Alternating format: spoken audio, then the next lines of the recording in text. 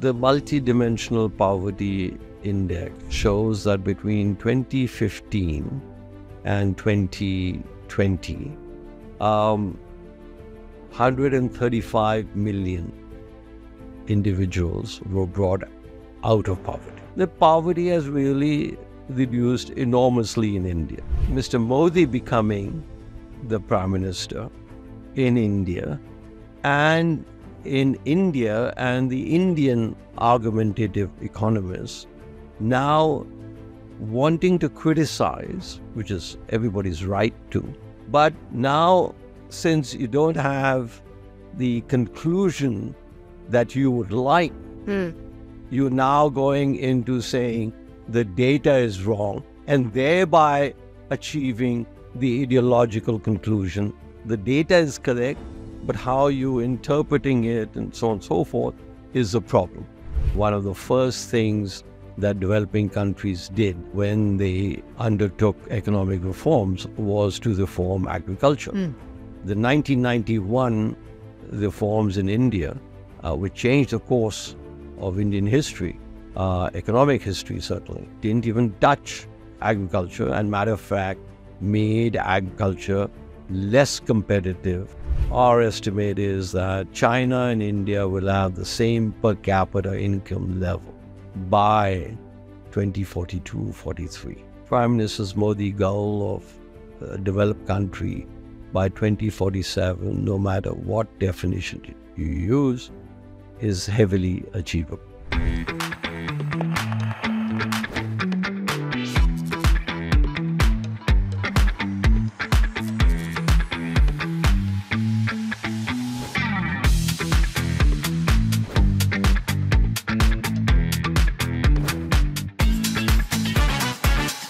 Welcome to the 10th episode of the NIJ Podcast with Ananya.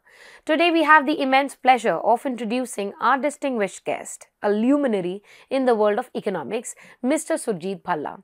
Mr. Bhalla is the past Executive Director for India at the prestigious International Monetary Fund or IMF, and has also been previously part of the Prime Minister's Economic Advisory Council.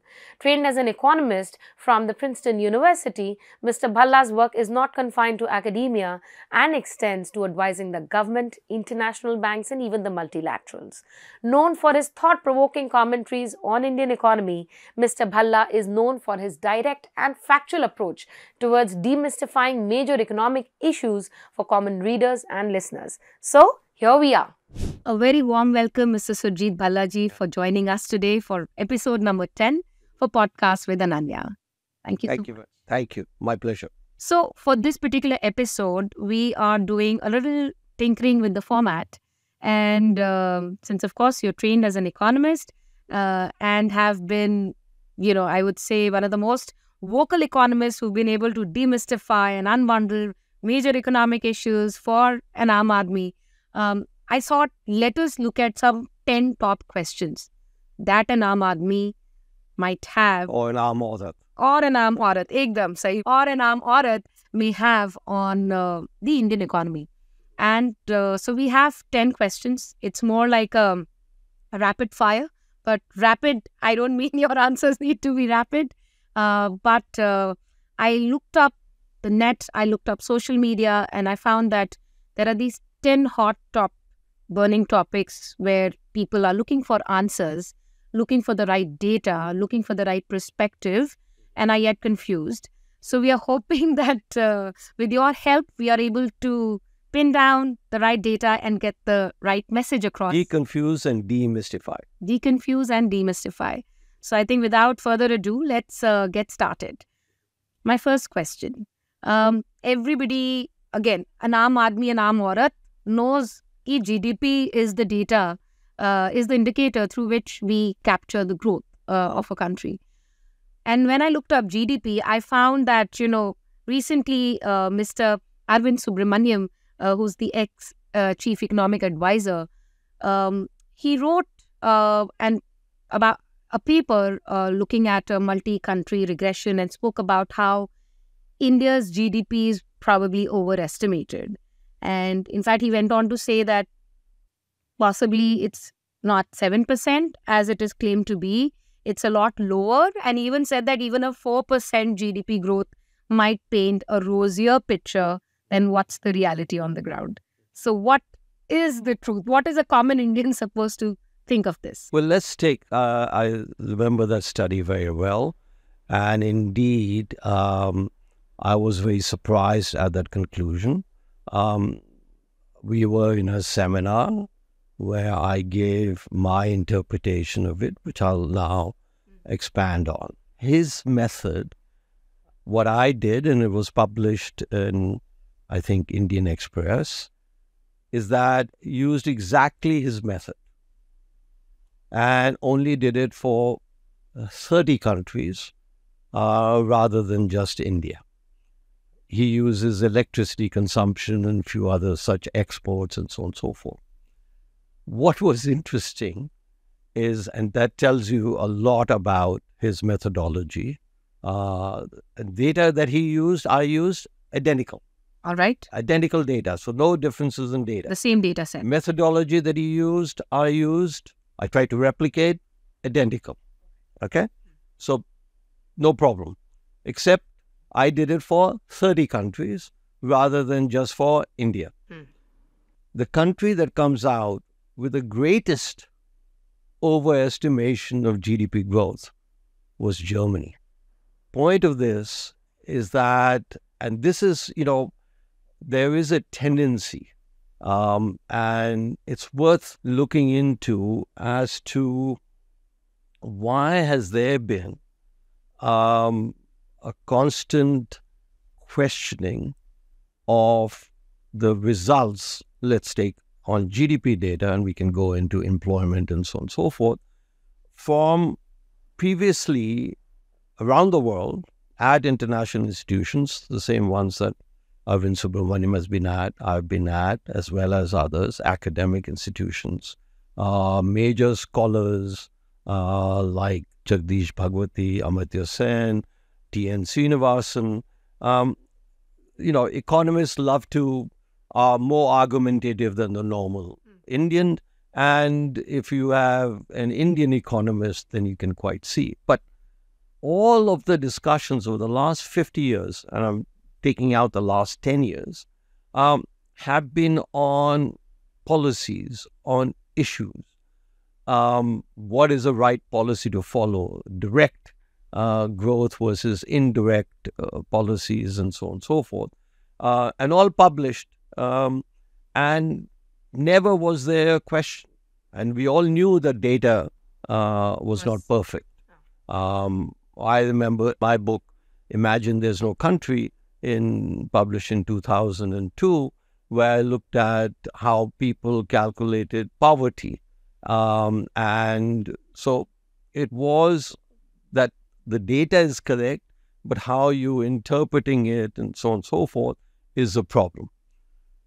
Unfortunately, and this is the standard pattern around the world, there is a massive coincidence with Mr. Modi becoming the Prime Minister in India, and in India and the Indian argumentative economists now wanting to criticize, which is everybody's right to criticize and evaluate. But now, since you don't have the conclusion that you would like, you're now going into saying the data is wrong and thereby achieving the ideological conclusion that you're prior. So I have a prior.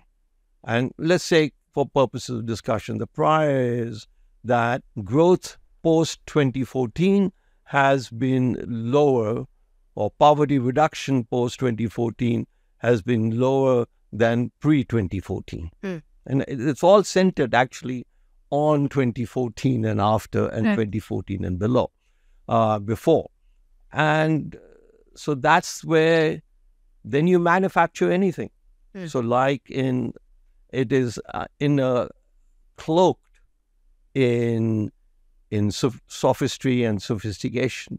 That look, I've done this analysis, I've looked at electricity data, I've looked at exports was the other, data, I've looked at manufacturing growth, whatever it is, and I find that, look, the growth rate is 3% or 3.5% was what its number was. Now, every piece of data that has come out post that, he's been proven wrong. Now, he certainly was proven right when we had COVID, but I think most economists would look at that is not the fault of the data. That's the economy. That there was COVID, there was a lockdown, therefore you had growth less. That's a very simple, straightforward explanation for what happened. But so anyway, just to conclude on this, his study that you mentioned, it doesn't stand up to any scrutiny whatsoever. And you and others have to make up your own minds as to why it's happening. Okay. All right. I think you've given us some perspective on how data itself may be used out of context to possibly suit a particular narrative or not. And when the key word there is narrative. Go ahead. And possibly when it doesn't suit the narrative, then you start to question manufacture data. The narrative. Yes. And manufacture the data. Right. And sort of also build some skepticism about the true picture, because I mean, it's not surprising that that's the first question I have, because if I look up GDP data, that's possibly one of the debates which does prop up, whether GDP, what we understand, 7% growth, whether that's true or not. But I think, as you said, given the facts that you've shared, and if Germany's data is overestimated, then I think it's for the listeners to know or understand and make sense of what's really happening here. So picking on a similar debate, another piece that I found was wherein the ex-RBI governor, noted economist, Mr. Raghuram Rajan, talks about, and he recently spoke about how India does not need a manufacturing model. And he almost says that India should indeed be a purely or majorly service-led economy. My question really is that even possible? First of all, there is again a long-standing debate in India and discussion that no matter what statistic you look at, the share of manufacturing in India's GDP is lower than the share of manufacturing of comparable countries. So unlike the Mr. Subramaniam, this is actually a correct reading of the facts. Okay. Now, why is it there is the more interesting question. And recently, there are, for example, the world has changed. And services, I don't know how many of your listeners know that a Tesla car is much more services, 80% services. That is computer coding. All of this is services. Second, take, for example, non-tradables like, going to a doctor and having your x-rays seen, right? So you need a doctor in your local community, you need to go there, etc. Now, that is a service which is not tradable because your doctor is here, etc. But you know what? Over the last 10, 15, 20 years, this is increasingly a service. Whether how effective or not, now artificial intelligence will read your x-ray, right? And replacing American doctor in the US who you send your thing. So I think, I've been arguing that really the definition of or the content of services is now much wider than it ever was. Right. That's number one. Number two, and this gets to data, and one of the leading Indian economists who has looked at this issue in some detail, Mr. Goldar from the Institute of Economic Growth, and he's recently presented a paper where he looked at the data on manufacturing in India and compared it to other countries and reached the conclusion, and soon be in public domain, that actually the share of manufacturing is, or labor in manufacturing was much larger than commonly assumed.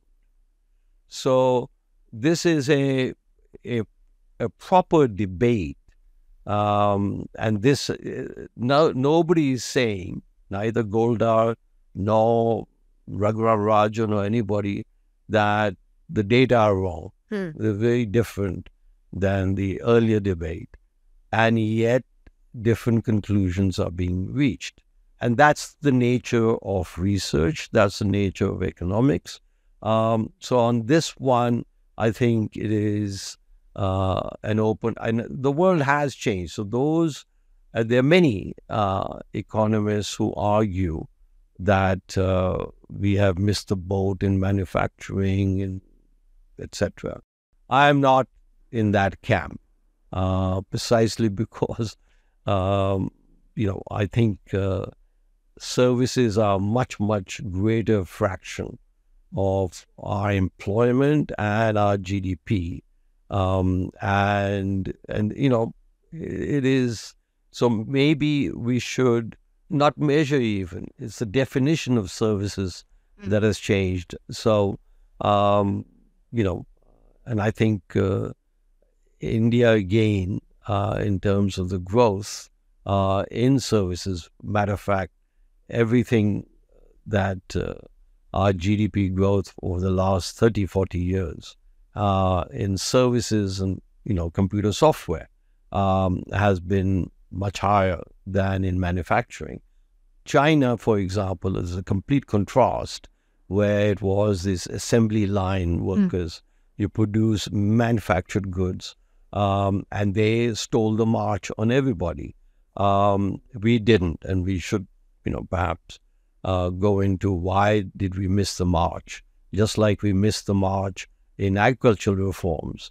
One of the first things that developing countries did when they undertook economic reforms was to reform agriculture. The 1991 reforms in India, which changed the course of Indian history, economic history certainly, and economic performance, didn't even touch agriculture, and matter of fact, made agriculture less competitive, more state intervention than. So maybe we should look at, and again, the Prime Minister Modi tried to bring in agricultural reforms, and these very same people, this is where ideology comes in. So don't confuse me with facts. I have my ideology. It seems to be the motto of many people. So in agriculture is the one area that I would have reform, and we should ask, why is it that wasn't done? Right. Well, thanks for giving a very good insight, I think, for not just a student of economics, but as we spoke about GDP, we spoke about growth. To get an overview of, the three major sectors, ag, manufacturing and services, and sort of putting that in perspective. Coming back to the debate on data, and that's my third question, because you said, right, that the second question is more around the data is there, and then there are two camps, one which would rather have a manufacturing-led growth or see that in perspective, the other possibly talk about not focusing on manufacturing alone. Now, coming to the third question, it goes back to that debate on what is the truth behind the data, and that's on data around unemployment. Again, it's a very open debate. It's possibly one of the biggest, I would say, if I can say, criticisms that it is almost a political criticism as well from the other camp to say that since 2014, India has seen a jobless growth, or even before that, that India has been experiencing jobless growth and that there are no jobs for the youth. So how do you answer somebody who comes up with this question to you with the right data and figures? The last part, with the right data and figures. Let's go backwards from that. What is the story on unemployment in India?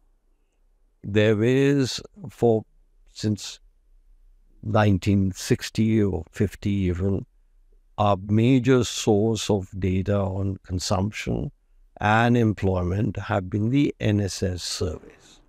And since 1983, the NSS surveys on employment and unemployment, as well as on consumer expenditures and poverty, are public and everybody can access those. Now, in 2017, and the unemployment rate in 2011-12, according to the NSS, the national unemployment rate was something like 2.5%. Now we have, starting in 17-18, something that's called the PLFS, Periodic Labor Force Survey, which is exactly the same as the NSS survey before. And if you recall that when that data was first released or delayed release because it showed an unemployment rate of 6.2%. This is government data, PLFS, showing an unemployment rate of 6.2%. This very same data then, and actually as it happened, I, along with Tita Das, had done a paper for the Economic Advisory Council, and it's available on their website. This paper came out sometime in large study on unemployment, came out sometime in mid-2019. And it showed that the unemployment rate in India, exactly what I mentioned, was something like 2.5% in 2011-12. And then there were two surveys done by the Labor Bureau and called the Employment-Unemployment Survey for 2013 and 2014. So before, if you will, Prime Minister Modi's election. And it showed that the unemployment rate in India was 5%. So in other words, the point of the story is that what those who are, and I'll pursue that a little bit, those who are ideologically prone said, unemployment rate has, and indeed the government did not delay the release of this data because they thought it was putting the economy in an unfavorable light, and it can't be right. And they did release the data. And I remember pointing out then in the newspapers, etc., look at 2013, 14, and the world has changed, and I'll expand on that a little bit just now. Since 2017-18, we have had unemployment surveys done by the same organization. Okay.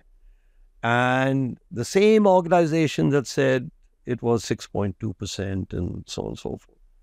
And this very same organization now has for the latest survey, that the unemployment rate in India is something like 4.2%.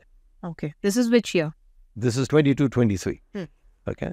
And the previous year was maybe 6%, but it's coming down. Now, there is a parallel which doesn't quite fit with your opening question. Hi, Rama, kya ho gaya? Unemployment bahut बढ़ गई है, बहुत problem hai. So there is another source of data, which is run by a private agency called CMIE and Center for Monitoring Indian Economy, which came to life. Now, Center for Monitoring Indian Economy has been publishing information on Indian capital markets since 1980, and everybody uses their data. They take the actual, they don't do any surveys on capital markets. They do whatever is publicly available data and then process it and make available to everybody. And then coincidentally, everything seems to happen in India around related to data questions around 2014. So the CMI started doing employment surveys then. And here are the couple of interesting results. They have systematically shown that unemployment rate in India is 10, 11, 12%.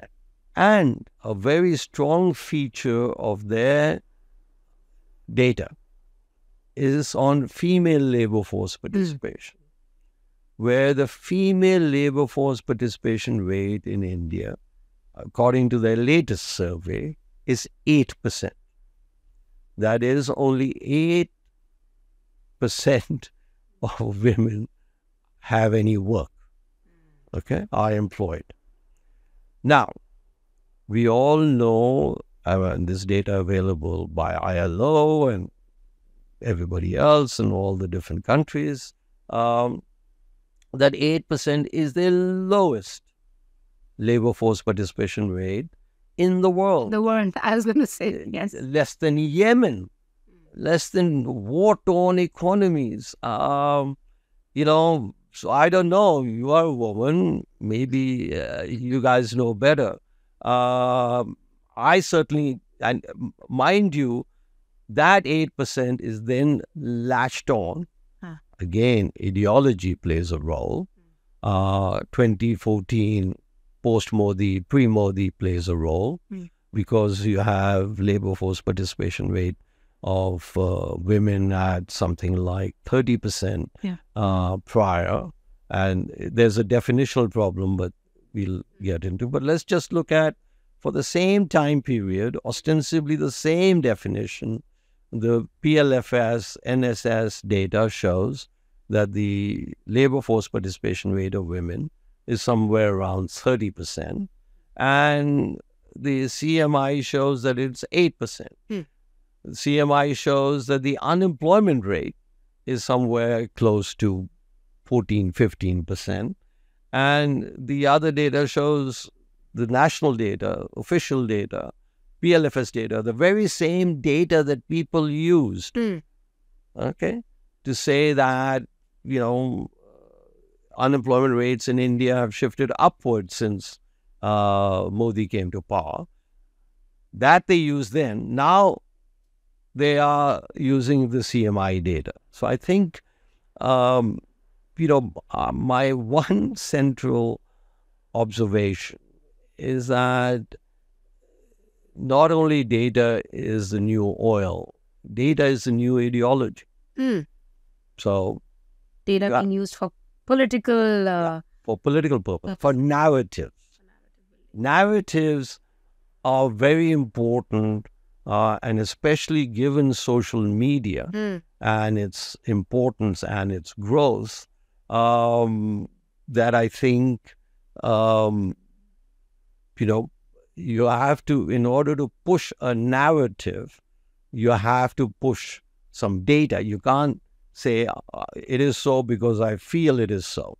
But you have to make it, even though what you're saying is what you want to believe because you feel that way, you have to show some data to support you. Right. So therefore, you go and manufacture data. Okay. Or cherry pick it and sort of... Well, cherry picking becomes, you stumble if you cherry pick data. So very few people, the sophisticated ideologues, also do, yes, partly is cherry picking, but partly it is using some other data.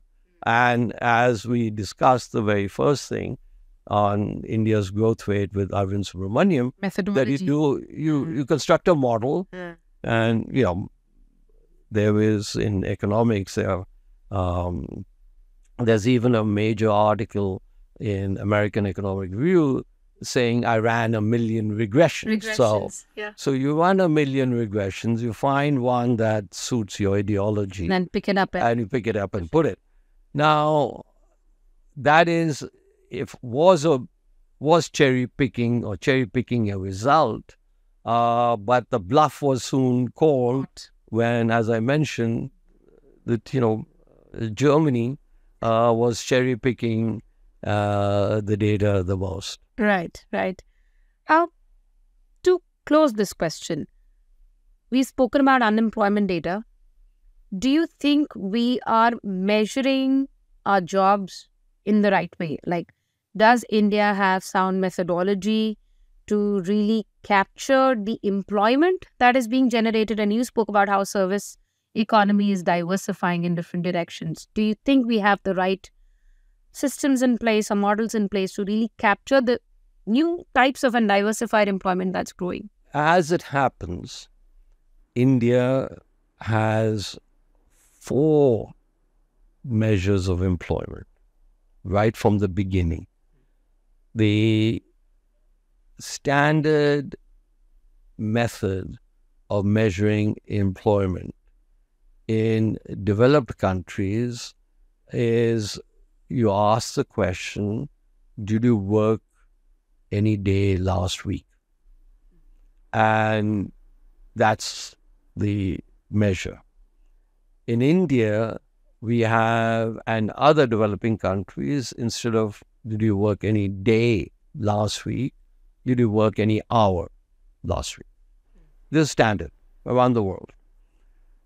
In India, though, and we've been pioneers in this, starting from our very first survey, we have the daily status. So, in other words, I go and ask them, just yesterday, did you work 1 hour and for all 7 days? So that's one measure. Then I ask them, did you work any hour last week? That's the second one. Then I ask, what is your principal status? Where do you spend more than 180 days? So that's the principal status. And then I ask, okay, did you have a second job on which this is to capture the diversification, etc., of the Indian and most developing country economies, but let's just stick to India. And did you have a secondary job? And then that is called the usual status. So to answer your question, we have been the original innovators of applying an appropriate definition for employment. Other countries, developing countries, haven't done this. And as I said, for the advanced countries, it doesn't make a difference because it's all standard, salaried, formalized employment. So, and we publish, I think over time, over the next decade or so, we will graduate towards, really just doing did you work 1 day last week? But that's part of development and part of the structure, the formalization of the economy where we are proceeding. But as of now, yes, to answer your question, yes, we are measuring things properly. However, with a caveat that everywhere around the world, in advanced countries and in developing countries, what you're finding is that the response error in surveys and the number of responses go down. You go to a house and you ask, can I interview you? You say no. Okay, that's where, and around the world, including especially the US, not especially, but that's where we have the most data for, is you have a problem. So that is to say that we are not facing any more problems, or our data do not suffer, our employment data do not suffer from a greater problem than, in terms of measurement, than it is even in developed countries. In any other country which is developed. Coming back to labor force participation of women, a very simple question. I was looking at the figures. It was almost 30% in 1990s, dips down to almost 17.5% in 2018. Now it shows that it's again going up. During COVID, the women's labor force participation data has gone up to 25% in 2020-21. Let me just don't use. अरे भाई Covid से shut down हो गया है, तो whether women are working or men are working, men also went down to 10%. Okay? So if there's a shutdown, they're not working, completely meaningless to do any kind of, other than to say, I think, and I've written papers that I think around the world, shutdowns were completely uncalled for. Okay? But that's a separate debate. They did it everywhere in the world. We did it. And actually, India did it for the least time period. It was shut down in March of 2020, March 28th or so. And by July 1st, the shutdown was removed and states were allowed to do whatever they felt like. So we were one of the earliest and to get in, and certainly the earliest to get out of shutdown. So forget that. Now let's look at the labor force participation, which I just talked about. There are two sources. Yeah. The CMIE, which is a relatively new private sector source that started in 2014.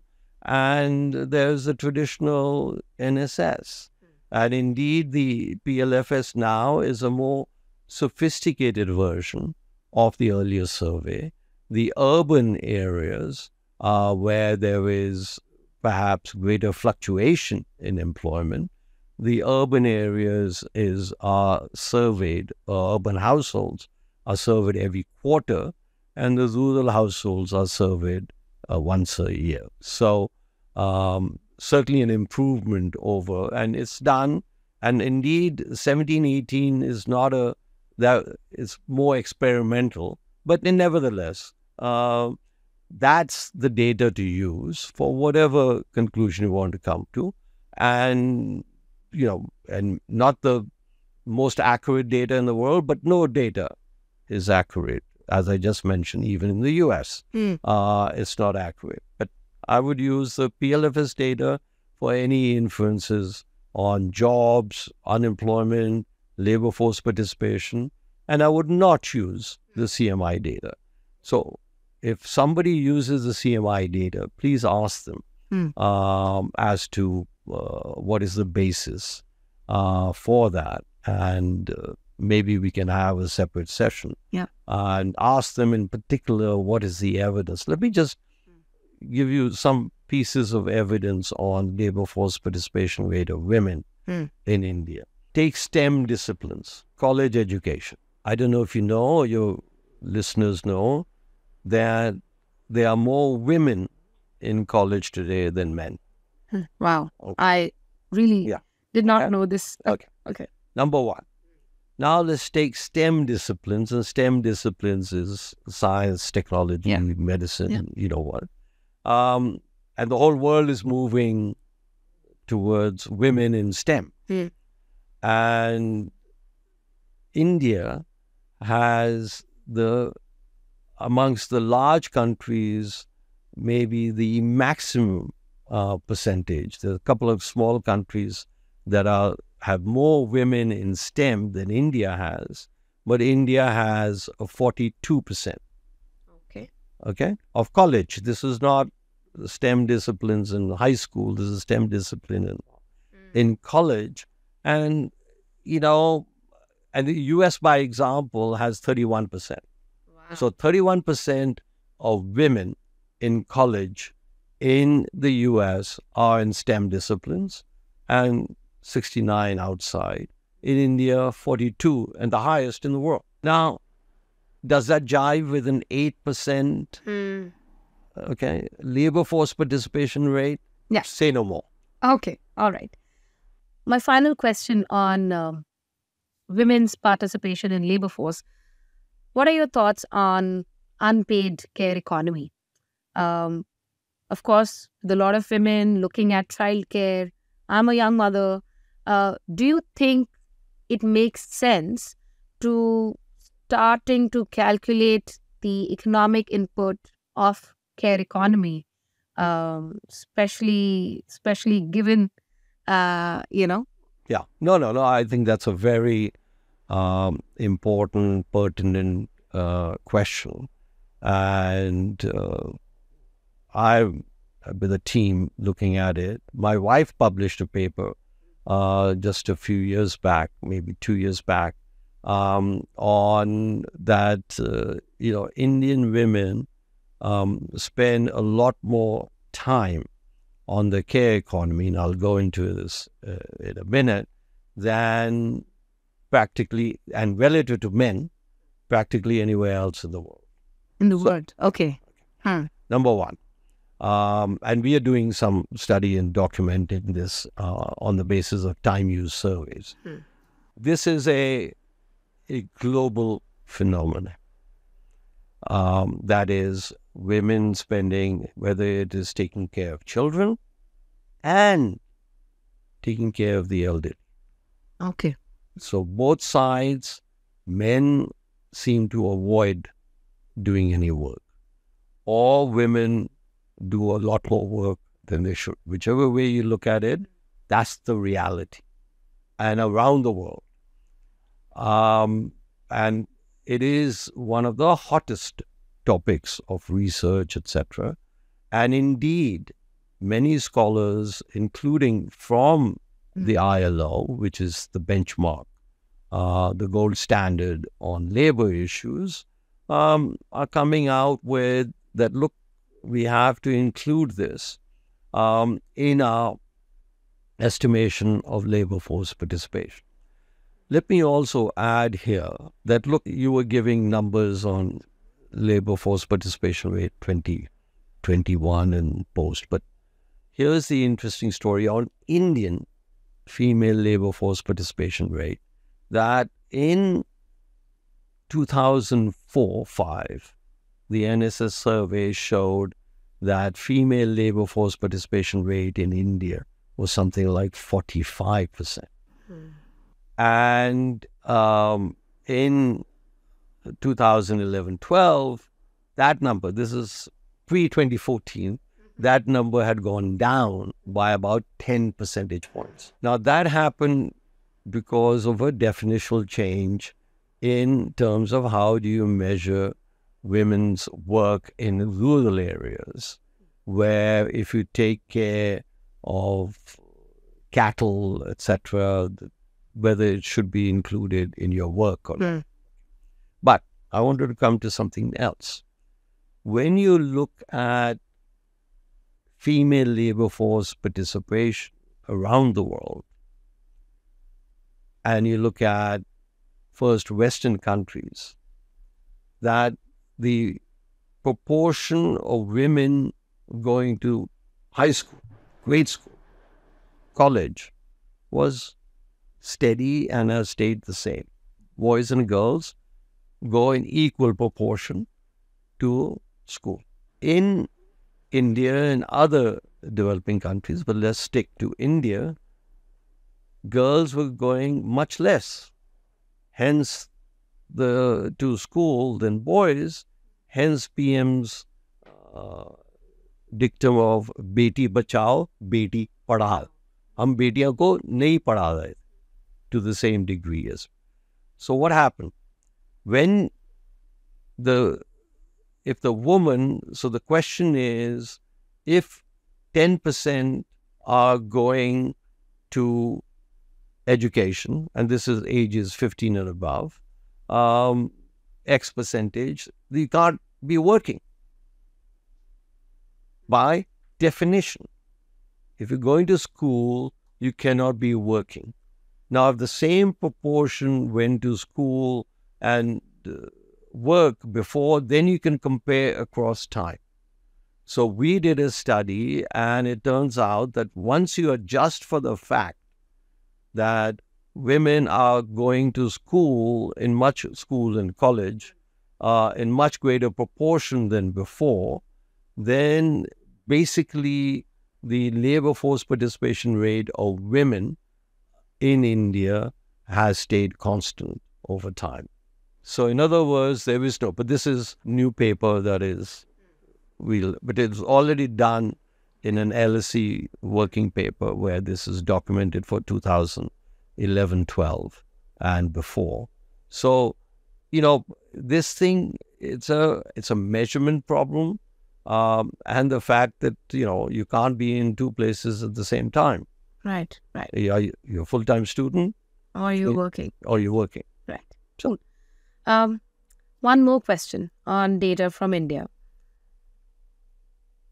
What are the poverty figures? Would we say that in the last 10 years, poverty has declined? And if so, what does that magnitude or scale look like? And what indicators to really rely on when we are looking at holistically assessing how and how far is poverty dipping? Let's just look at the following. You have the recent study, comparative study, on the multidimensional poverty index. There are various ways of measuring poverty. And the multidimensional poverty index shows that between 2015 and 2020, 135 million individuals were brought out of poverty. Okay. In these 5 years by the multidimensional poverty index. Now, let's go back to a time period, just 2011-12.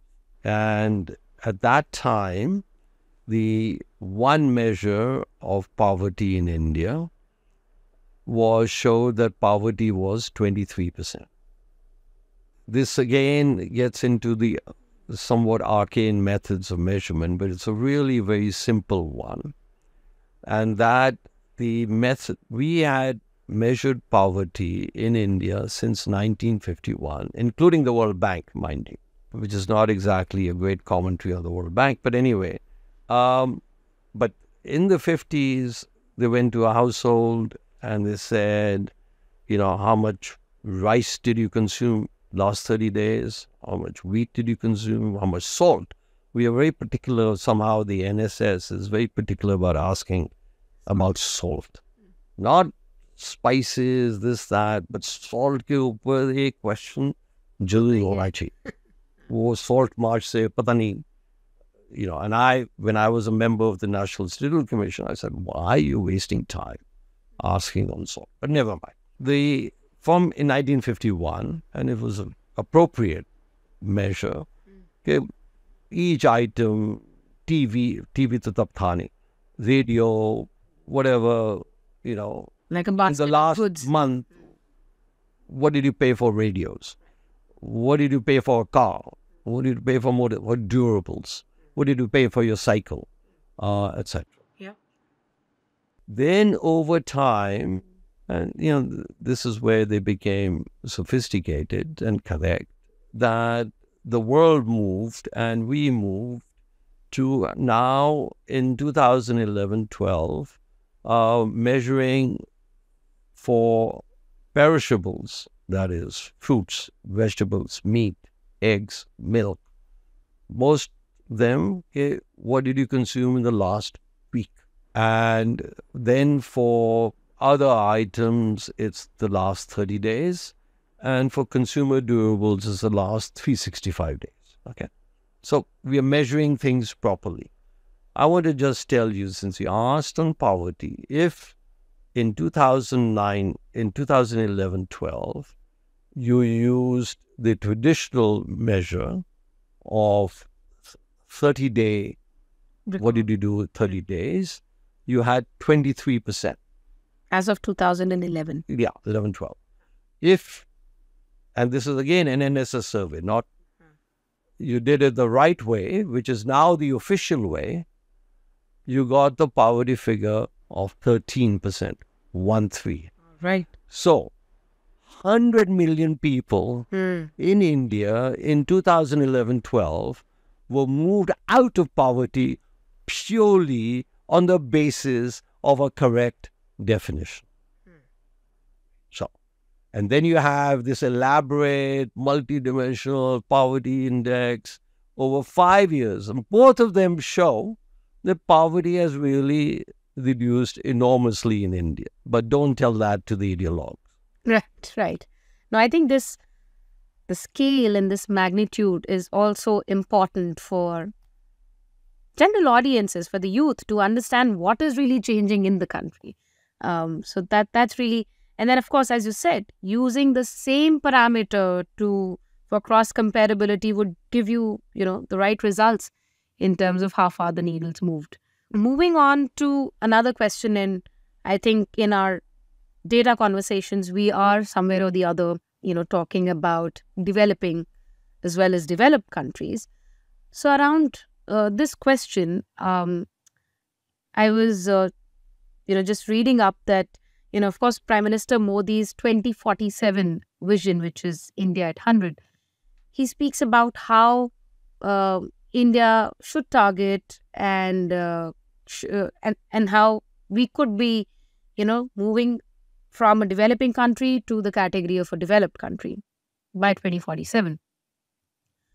What are your quick thoughts on this? Like, is it too optimistic, or does this sound realistic given what the data and what does the economic trajectory looks like? Obviously, it depends on what you define the per capita income level of a developed country. Now, firstly, it's on the basis of primarily the common shorthand, just like GDP, the common shorthand measure of being developed is by looking at per capita income. But then you look at countries that are dictatorial, like China, etc. There's not much freedom, and the people are hesitant to call them developed. Right. Okay. Freedom for women in Islamic countries in particular, etc. Though there also now things are improving quite rapidly, actually. So, first, it's a very complicated what the definition of developed is. If you take the definition of developed as just per capita income, then the only example, so Europe has always been considered developed, even if Portugal, etc., are relatively poor members of that developed. The only known story of a country being recognized as a developed economy, which previously was universally considered not developed, and over time is now universally considered as developed, is Korea. All right, South Korea. And in 1996, the OECD organization recognized Korea as a developed economy. So what, in a paper presented, I examined this issue of how does India, at the same PPP income levels like Korea, so we've got a standard, and they are democratic, we are democratic, etc., etc. So basically, if using the Korea per capita income at the time it was recognized as developed. And I think the number is 18,000 per capita PPP per year, that we would easily achieve developed country status prior to 2047. Okay. And 2041, 42. Another recent paper that I've been involved in showed that, India and China had the same per capita income, again PPP, from 1500 to 1980. So 480 years. Sometimes China was ahead by 5-10%. Sometimes we were ahead by 5-10%. Same per capita income. Then the divergence started to take place. China grew much faster than India. And in 2014, Indian per capita income related to China was at its lowest. Again, everything centers around 24. Now, this is just a coincidence, but and it is to do with the fact that China was rapidly growing and we were steady, whatever, that the ratio of India's per capita income to China was something like 43% in 2014, just a decade ago. And so, whether you want to consider China developed or not, and this is per capita, so it takes care of the fact that lots of people. Bottom line, our estimate is that we will reach that China and India will have the same per capita income level by 2042-43. Now, and this is based on relative growth rates. So if China grows at 0, we grow at 3, we reach conversion. China grows at 6, we grow at 9, we reach conversion. China goes at -6 and we go at -3, we reach convergence. So in other words, same per capita. So I think, and this is an interesting area of research which I'm quite involved in. But all indicators suggest, in my view, but this is controversial, people have different estimates, that Prime Minister Modi's goal of a developed country by 2047, no matter what definition you use, is heavily achievable. Based on what the data shows. My final 3 questions to you, and I'm putting them on the table, is to do with one, a lot of multilateral and international agencies giving cross-country rankings. The second last question we'll come to is how that's sort of played out in social media. You wrote an article about fake news giving rise to this almost a phenomenon called fake commentary on economics and data. And then my final question to you would be on what do you think we need to do to build credible statistical systems? So this is how... Let's go backwards from the third one. What do we need to do to build credible statistical systems? And that's I'll just speak for India and then we'll extend it to other countries and to these data that differ. First of all, statistical system, GDP data, economic data, industrial production data, we are following the same that everybody else does, the UN system of accounts. There is no problem, no difference in how we do it and how other countries do it. By other countries, let's take the US. Right. We are now on surveys moving to computer tablets, have moved to computer tablets. And obviously, they are more, but everybody is on the same page. No problem there. So what can we do? It's just response error, this, that. And everybody is I love that Indian expression, seized of the fact that, look, data is, the new oil. Data should not be the new ideology, and that we need to improve data collection, etc. Everybody's on the same page. And I think proceeding with cooperation, so that the statistical agencies are in touch with each other as they should be. I think the import of your question is not on these kind of data, even though, as we discussed, there are some people who question the GDP data, but leave that aside. Are these indices of democracy? I don't want to go into indices of nutrition, but where there are severe measurement problems, but which everybody, I think, knows about. But, they are subjective indices. Is your press free? Okay. And are you democratic enough? What about political liberties, and what about civil liberties?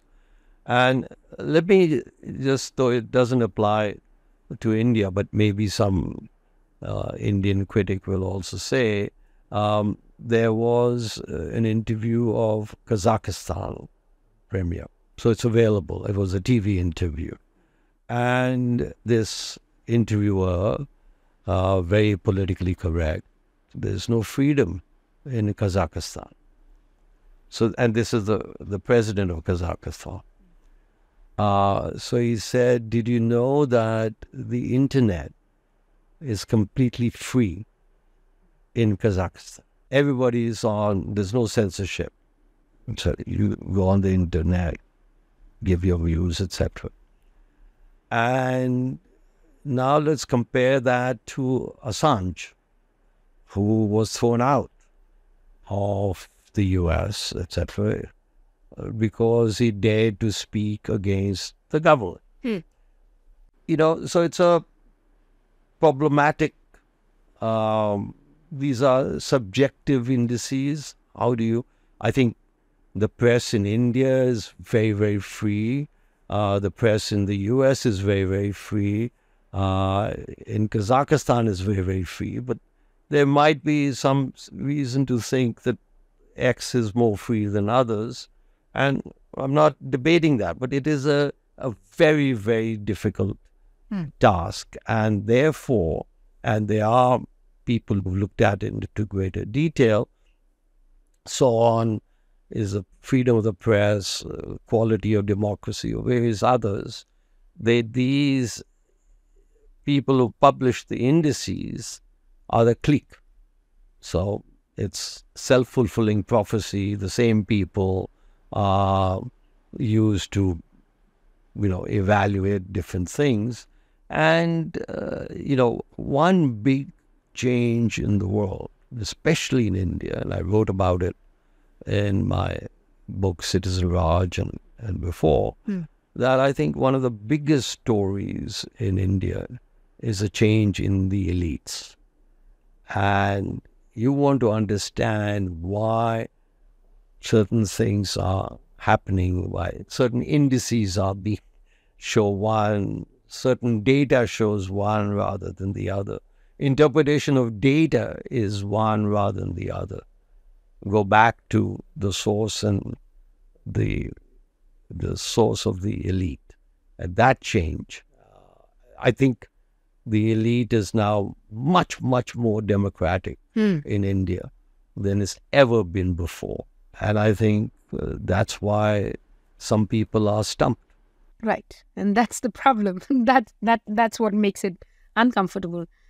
So I think my final question, which initially I had as my icebreaker question to you, I'll probably put that across to you. It was called the icebreaker question, and now that's the concluding question. You worked in so many roles. You've been at the World Bank, you've been at the Deutsche Bank, been with the IMF, Prime Minister's Economic Advisory Council.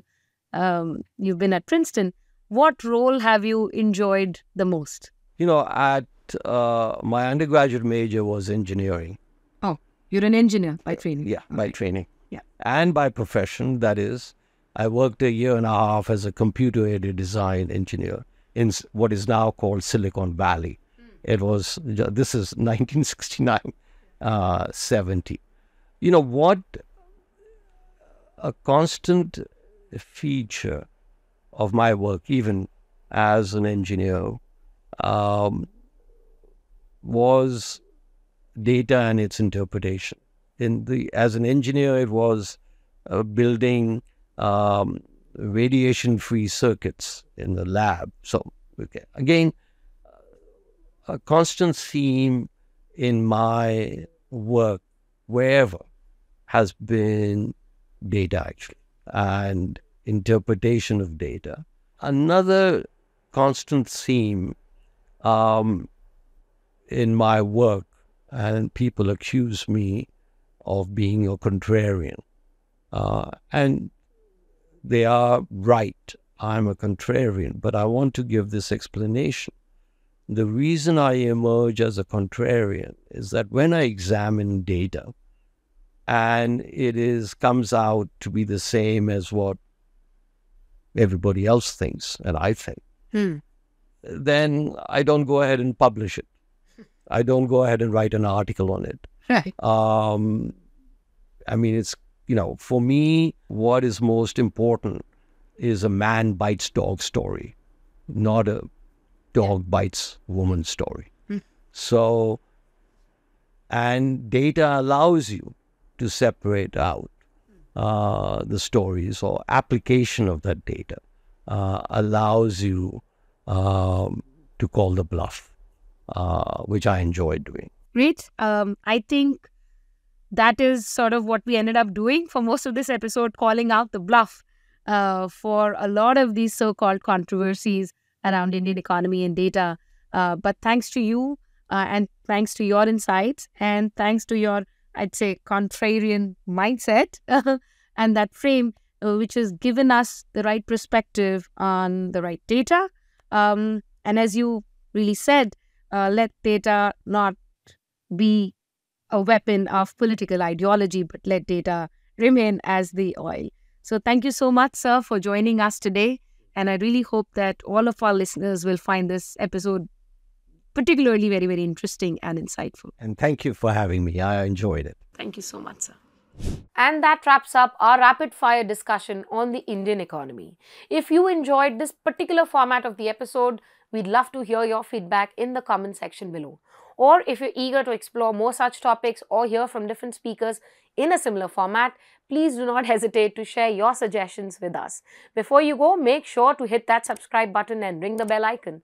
By doing so, you'll never miss an update from the NIJ Podcast with Ananya.